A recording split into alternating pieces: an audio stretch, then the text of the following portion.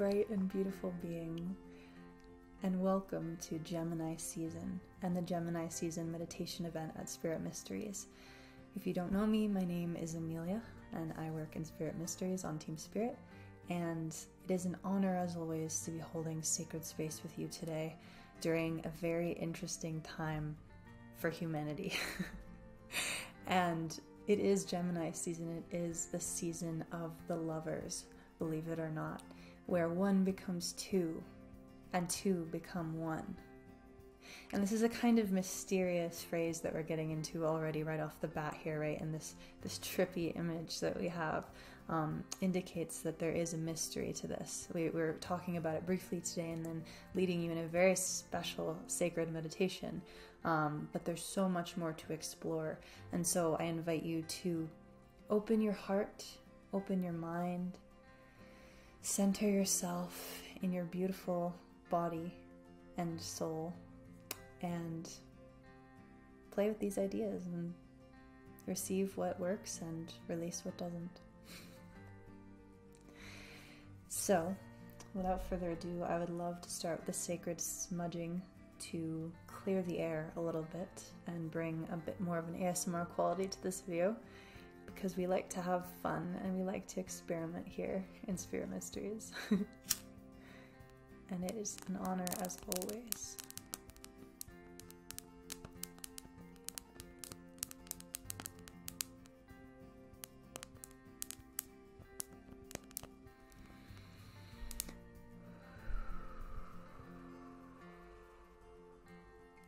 Just cleansing the space, and if you have any tools as well, feel free to break those out now, whether that be candles, sage, moon water, the works. And put it in the comments if you do. I'm very curious. All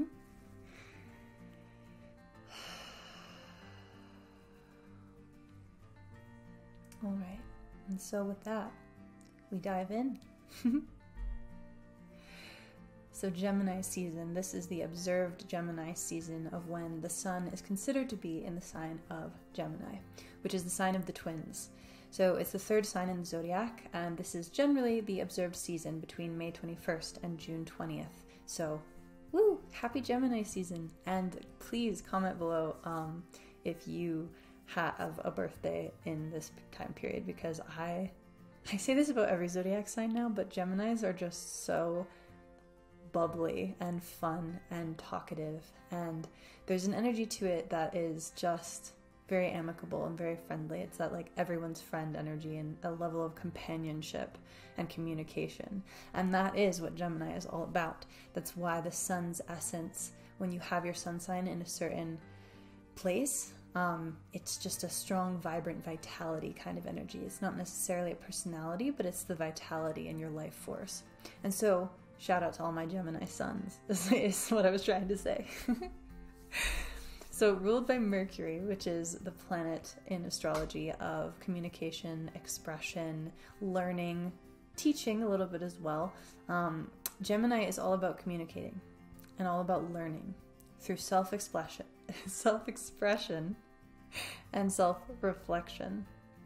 So there's this sort of give and receive quality to this duality between self-expression and outputting information, and self-reflection, which is to take in information and reflect on it within. So as you dance between the two within yourself, it becomes so much easier to express and reflect with another person, whether that is your significant other or a family member or even your child, because we're all reflections of each other. And we're going to talk about that more in a minute. But the more you do this, the more you'll realize you aren't just communicating. You are in communion with everyone and everything.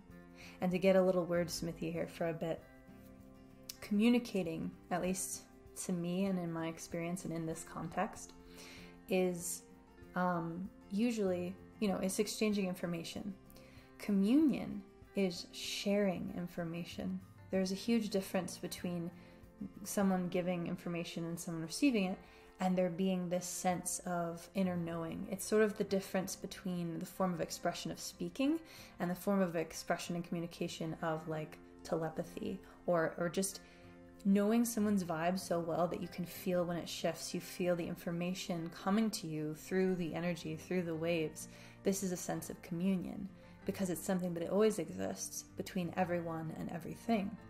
And again, we're going to get a little deeper on this, but it is a big topic, so I would love to hear your guys' thoughts on this in the comments, and what communion means to you, because there is religious communion and there is spiritual communion, and it's fun to see how those two overlap and play together. So this is Gemini in a nutshell. The story of Gemini, or at least the one that is most associated with it, is one that I interpret as the earthly self and the divine self. This coming together of two parts of one being. So in Greek mythology, Gemini is most often associated with a tale of two brothers, Castor and Pollux. You might recognize these names as constellations and stars because they are, as you can see here in this picture.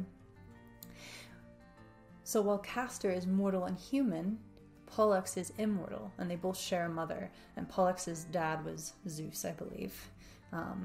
So you know how it goes. If you're familiar with Greek mythology, then you know that Zeus is kind of like that, having all kinds of children, halfling babies all over the place.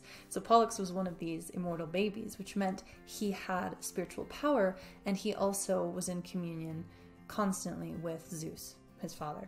So when Castor dies in battle, Pollux splits his divinity, after correspondence with Zeus, of course, and asking him for this. He asks and sacrifices his divinity to share his immortality with his brother, so that they both rise to the stars as constellations. So this is why the constellation Gemini is connected at the shoulders. There is this brotherly love vibration to it, this companionship that started from birth in a way. And it's interesting because the tale implies that their brothers are not originally twins, and yet the two become one upon death, or upon rebirth, or upon transformation. And so we already have this. This is why I said two becomes one, because that is the energy of Gemini. It is two unifying into the self, the mortal and human part of us, the earthly self, which would be represented by Castor, and then the divine self, which sort of is living within the earthly self. So already you see this duality play out like so prominently, and it's oftentimes why Gemini is associated with two-facedness. but here there's an elevated version here. This story is much more gentle and brotherly, and even fraternal. That's the word. And so it is. So it's fun to play with this idea and with this story, which can teach us a lot about ourselves and our relationship with ourselves, as well as the necessity for sacrifice at times, because Pollux sacrifices his divinity to allow Castor to live with him forever in the stars, and there's an equality there as well to the self. The earthly self is not lower than the divine self. It may be lower in vibration or denser, in its light form, but essentially even the most dense earthly matter is just very, very, very, very condensed divinity, according to most spiritual practices and according to what we talk about here, and of course something that astrology touches very much on. So without diving in too deep to that, welcome to the season of the lovers. I already said it, but this is just a little more background as to why we're calling it the season of the lovers, because the story of Gemini is the brothers. So that might seem a little strange, but this was chosen very intentionally, because we often in this society see the word lover to be romantic. We see it to imply, weddings and marriage and crushes and boyfriends, girlfriends, all that stuff, significant others. And what I invite us to play with, really truly just play with here, is when we consider going from duality to harmony to unity, that applies within ourselves. And that means that the way to do that typically, the way to create inner harmony is often through love and through acts of love and acts of self-love even, like forgiveness, gratitude, compassion, these very difficult and yet very simple acts that enact the innate love that you were born with. And there is, overall, we all have these inner dualities to us, and typically they are described as feminine and masculine, or yin and yang. And feminine is typically seen as cold, dark, specifically yin is receptive, and then masculine energy is more output. It is fire, air, that kind of essence. And you need both of these to return back to harmony and to unity. It's the same way that you need multiple notes in a song to create a harmony, to create a chord even. So these things we are realizing here is that, one, the term lovers does not just apply to romantic relationships. It applies to the love that binds our masculine and our feminine energies, these two sides of us. You could also consider it as the two sides of your brain, the left brain and the right brain. We are harmonizing them. We're finding space for a middle path, a more centered perspective. And our community, our society needs that now more than ever, I believe. And this is what the essence of the lovers is really about, is bringing things together into harmony. And suffice to say, you can be a lover without having a lover. You know what I mean? If you are a lover, what is a lover really? It's just someone who loves, yeah? And so at a very basic level, we can get rid of all the expectations and the tension that we might be feeling about romantic relationships and what it means to have a companion and all of that, because at the end of the day, at the end of the life, or lifetime, I should say, you are your own lover, and you always will be. And so one of my most sacred intentions during this event and during this upcoming meditation is to give you a taste of that feeling of inner love and peace and harmony within yourself, because it's much closer than you think, and you're much more capable than you know.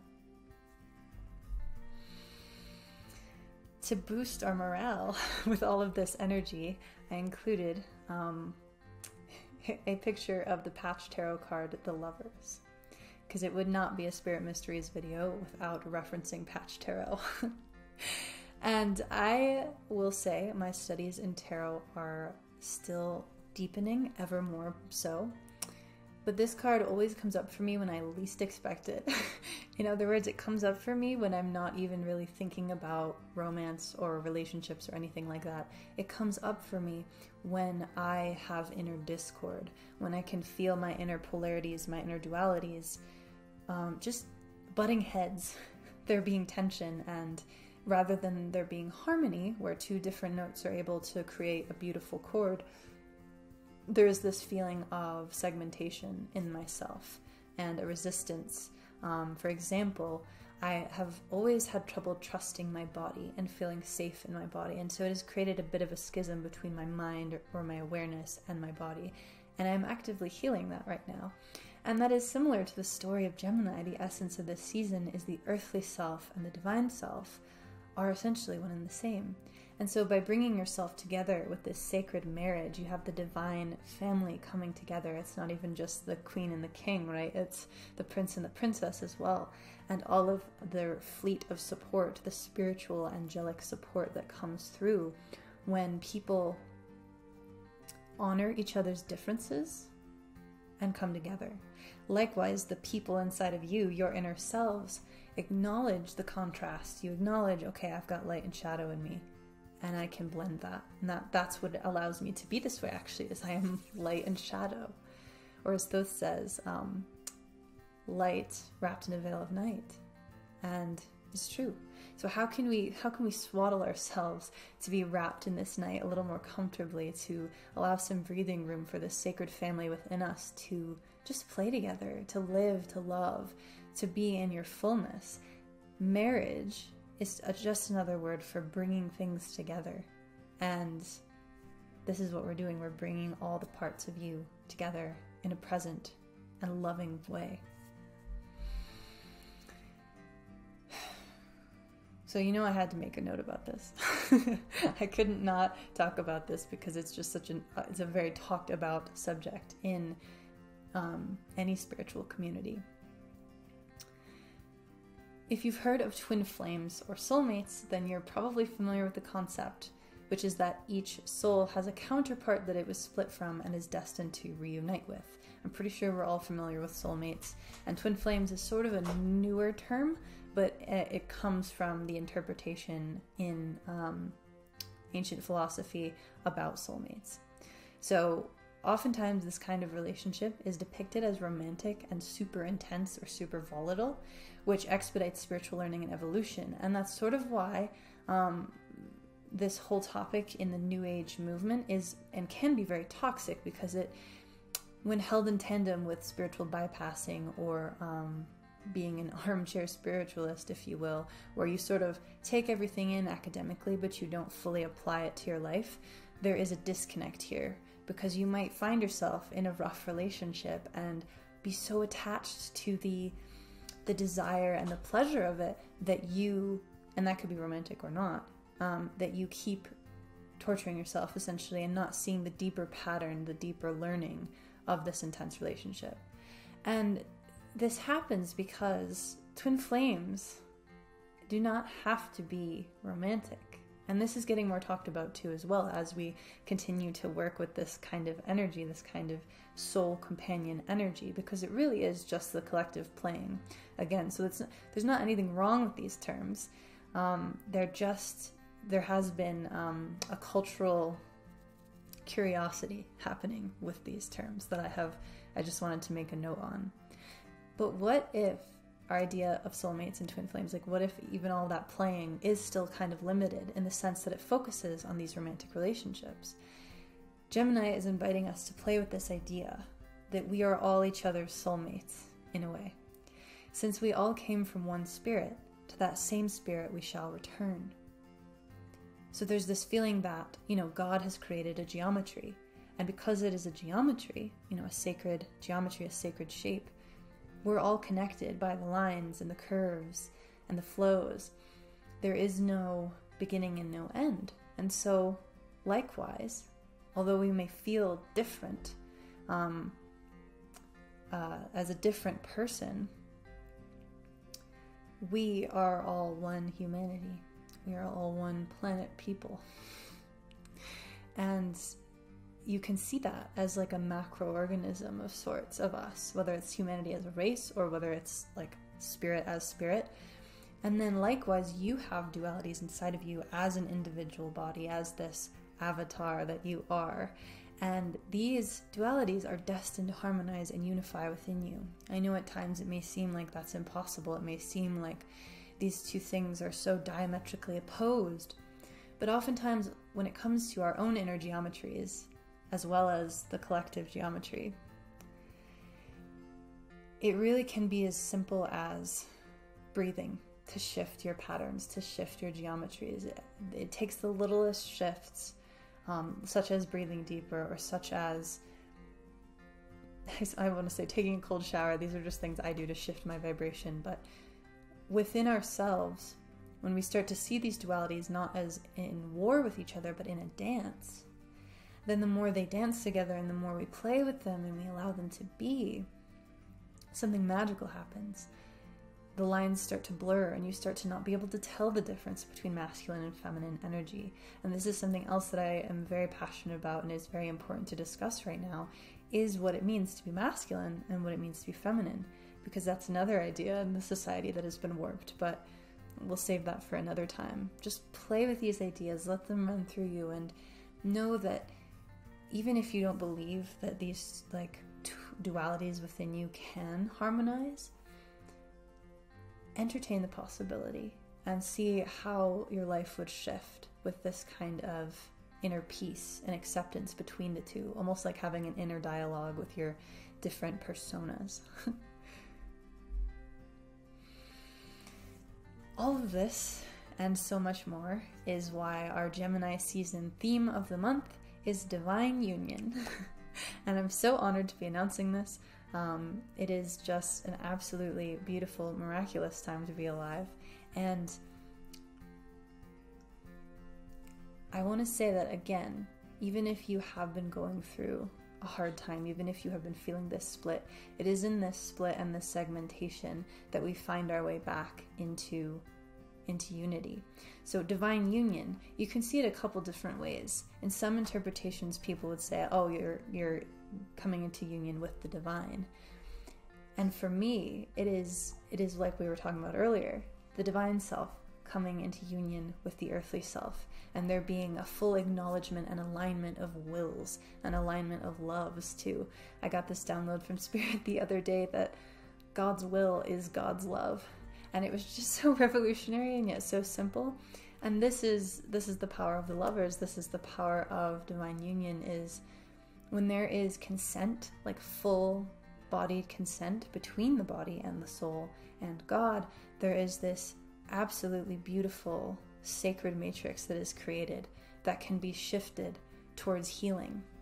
And likewise, you can think of this in a cosmic way, but you can also think of it within you and your inner polarities, your inner dualities coming together in divine union. And I'm very excited to be celebrating this with you. We're going to be changing up the graphics in a little bit and giving you some special updates. We have new things happening almost every week now, which is really cool. And I'm looking forward to seeing all of the chit chat about this and what it means to you.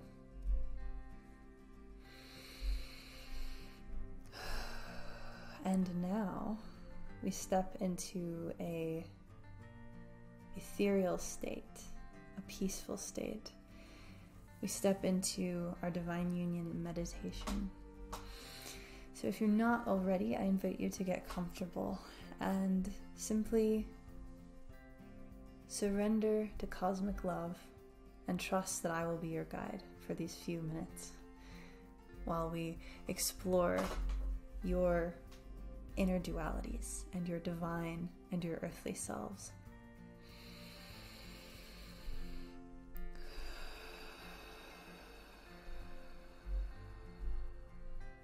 You can sit in a meditative posture.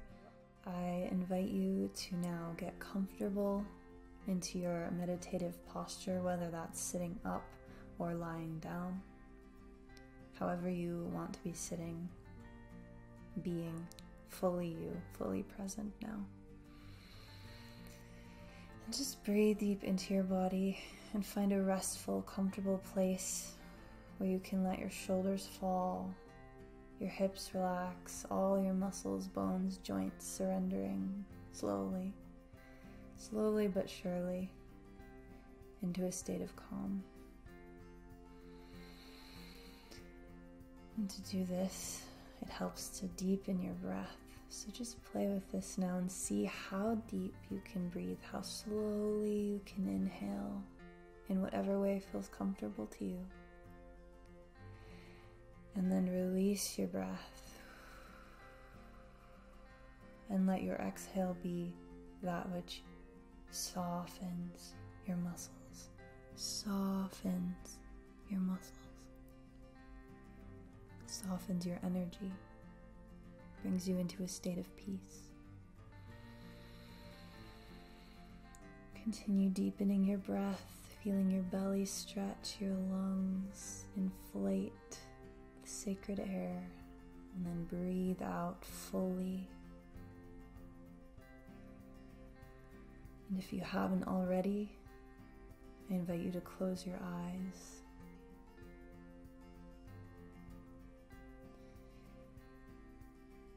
Close your eyes and breathe. And trust that what you are about to see is exactly perfect for you to see. It is safe in this space. For everywhere you go is a sacred space because you're in it. Breathe into this knowing now as you begin to imagine yourself walking walking through a beautiful, ornate hallway. It is a hallway that, although it looks decorative and royal, it seems familiar to you somehow. It pulls at your heart and your chest, keeping you walking forward. You notice the beauty in the walls, the soothing vibration of your feet padding softly against the floor. The lighting is just right.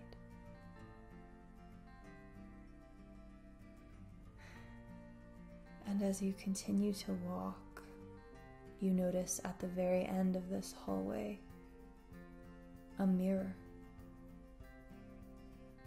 A sacred mirror that takes up the entire wall at the end of the hall.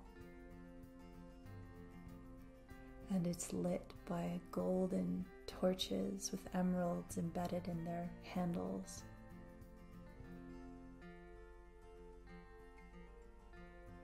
And in the reflection of the mirror, you can just make out your reflection, yourself. When you are ready, take another deep, deep breath and walk towards this mirror.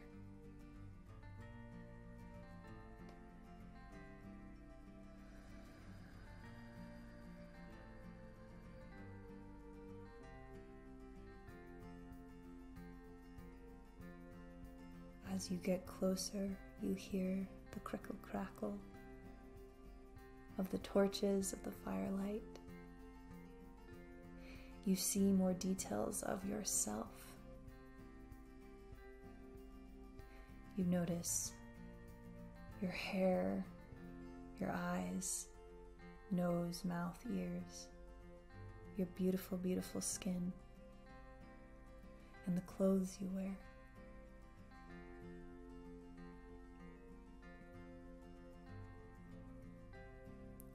Take a moment now as you stand directly in front of this mirror to take yourself in.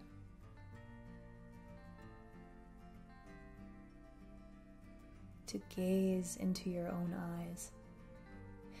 And if that is difficult for you, then take another full body scan and notice what you're wearing. Notice how your body looks. Or how it doesn't look.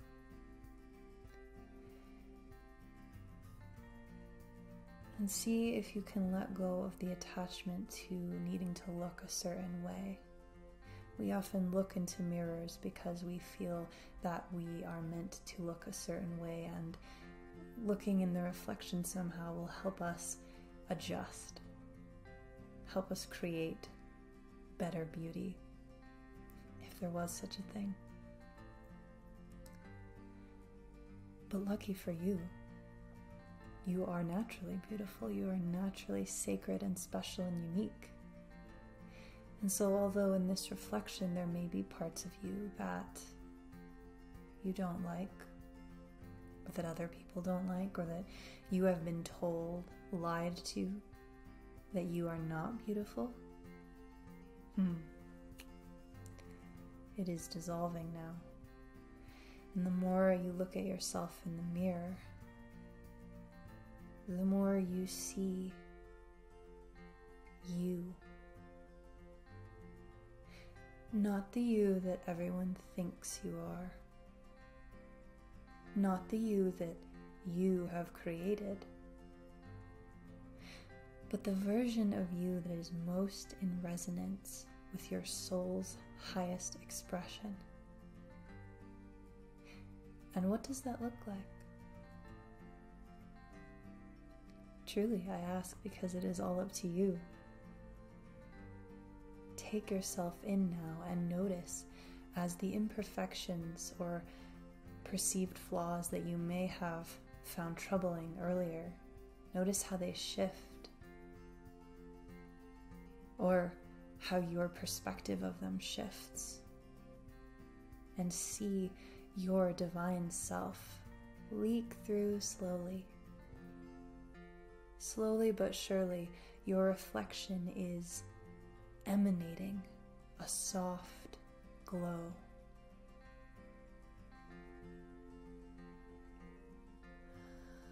I'll let you continue to gaze, whether it's in your own eyes or over your own body, to watch this reflection of you evolve,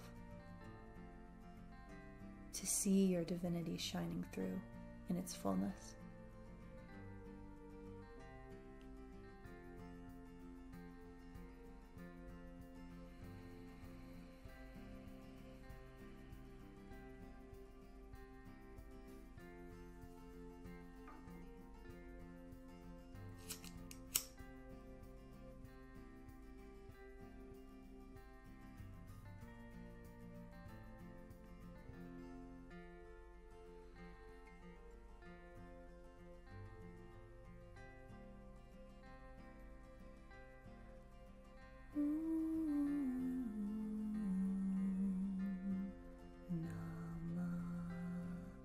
Shivaya, Om Namah Shivaya,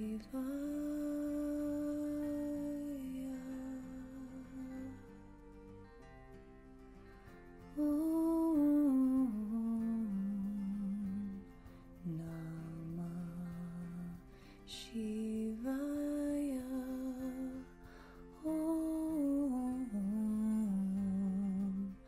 Namah Shivaya.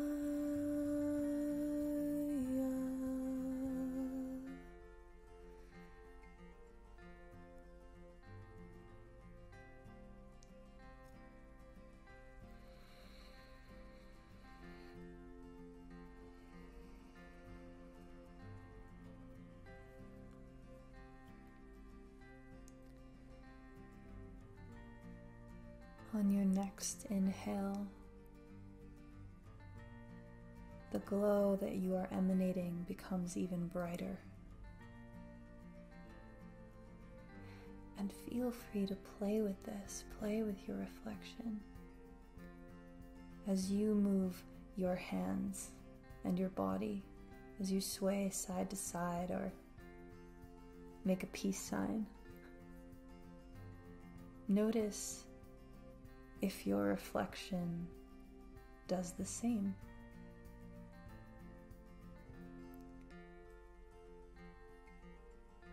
No matter what, it's perfect.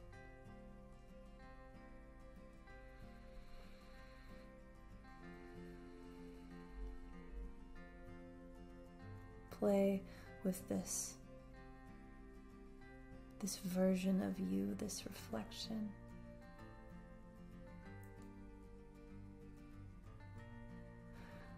And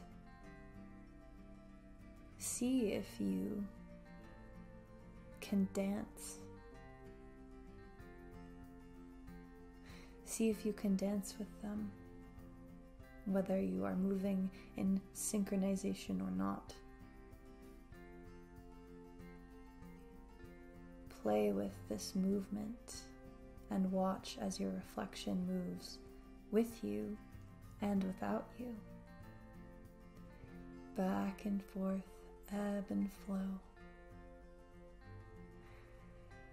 until you twirl around and you notice that the entire hallway is full of mirrors, full of different reflections of you. Some you recognize, some you don't. There's no need to get stuck on the details. But in its fullness, you are aware of just how many reflected versions there are of you. And each one moves differently, each one speaks differently, looks differently, and it's perfect. Because somehow deep down you still know that all of these reflections are parts of you, expressions of yourself.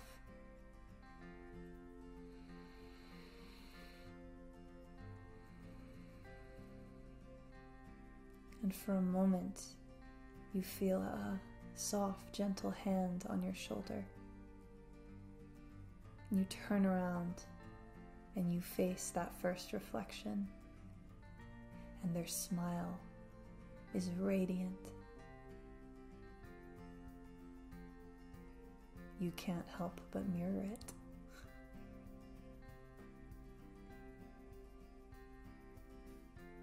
And now, as you take another deep, deep breath,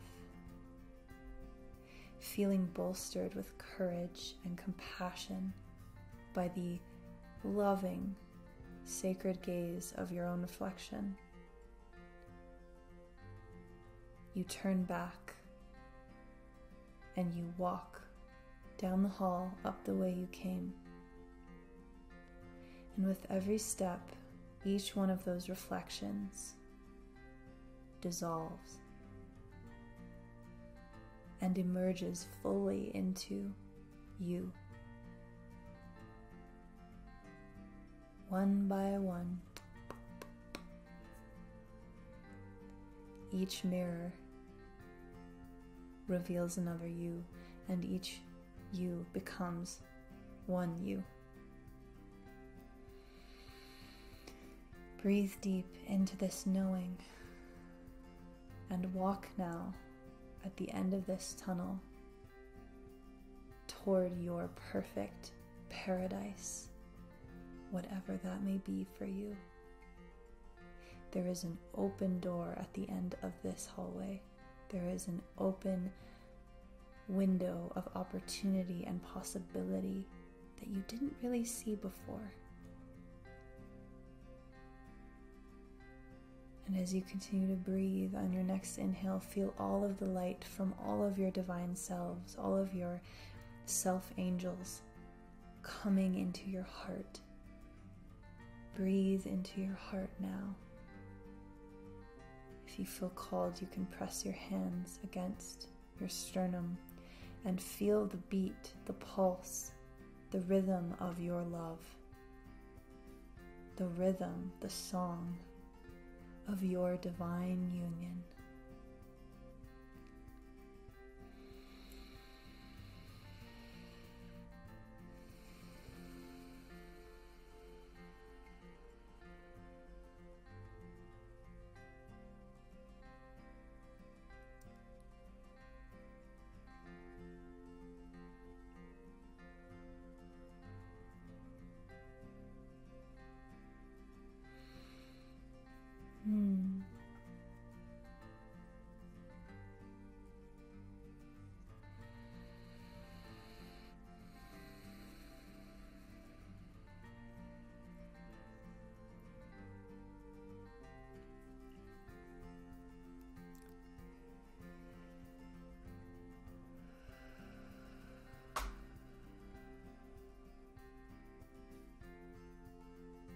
When you're ready,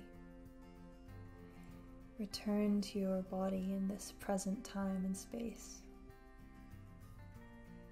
And give your heart chakra a little gentle squeeze. You may also feel called to place your hands together in prayer position. Wiggle your fingers, your toes. Sway a little if you weren't already.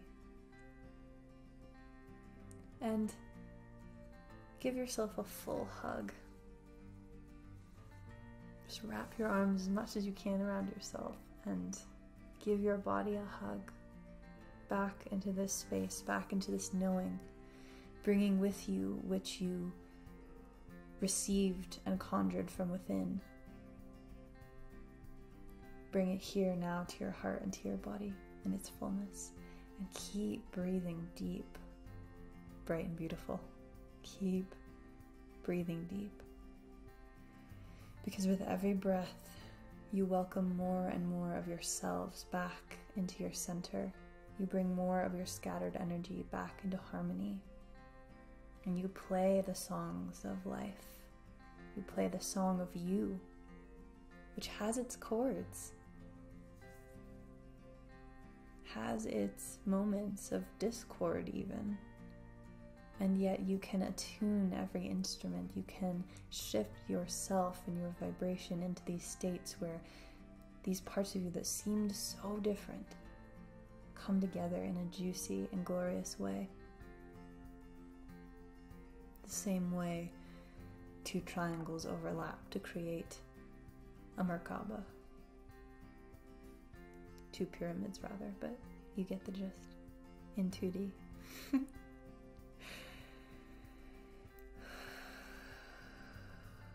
And on that note, if you enjoyed this meditation and you'd like to go deeper, I highly, highly recommend mirror gazing, eye gazing with yourself in the mirror.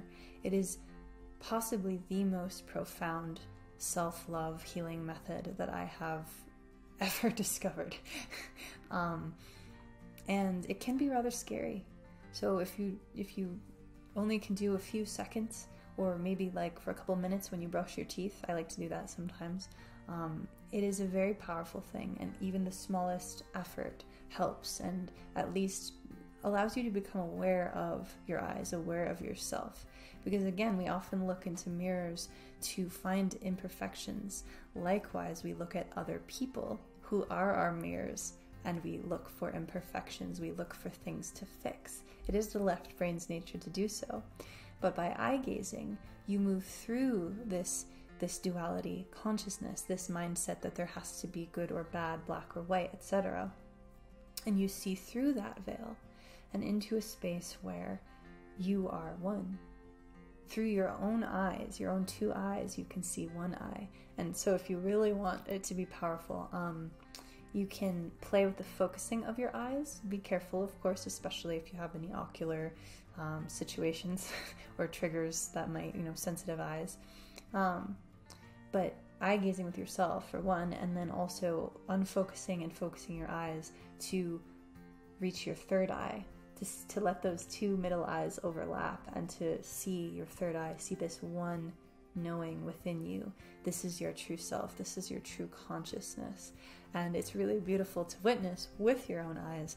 So again, if you'd like to go deeper, I highly recommend doing that, and just playing your most soothing music, even perhaps a romantic one if you want to tap into that aspect of you, because truly all relationships, whether they seem external or not, also exist within us. And we have these internal relationships, these internal families of mother-daughter, father-son, that create harmony when there's healing, when there's love, compassion, and forgiveness between all of those.